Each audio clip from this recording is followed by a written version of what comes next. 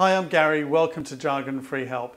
This week I wanted to share a tip with you on how you can scan this directly into your Mac using your iPhone. Now you can scan this software, and I've got a video on how to do this that allows you to scan in. Using this, you just kind of hold it over the document and it detects the page and then it saves it, and then you can email it to yourself or you can save it elsewhere as well. I've used it to save it to other places too.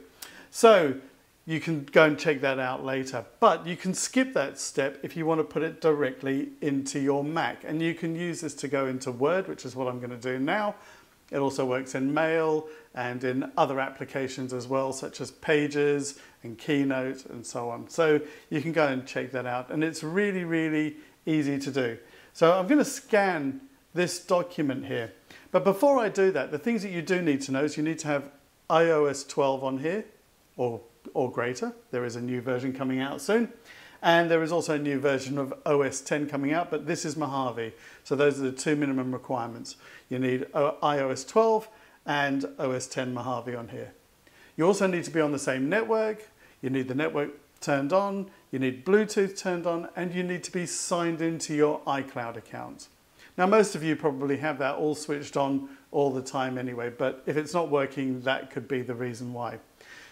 So once you've got all of that done, this is really easy to do. All you have to do is here in your application, so I'm going to be doing this in Word, I just right click, or if I haven't got the right click set up, I can hold down Control and click. You can see it's got import from iPhone or iPad.